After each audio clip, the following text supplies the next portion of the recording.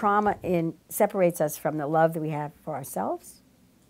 Trauma separates us from one another, kind of fractures us, especially when it comes from intentional violence.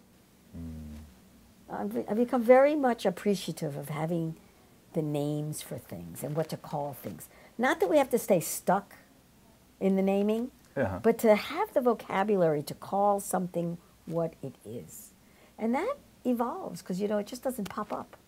So, I mean, give me an example, I mean, with a name. Give me an example. The name of, you know, naming something as violence. Right. That people didn't even think is violent. Yeah, yeah. You know, naming something as, you know, as rape. A lot of people who raped who don't call it rape because they don't see it as rape because they don't know what rape means. There's a process to go from being traumatized to moving through to a place where you can actually relate to other people.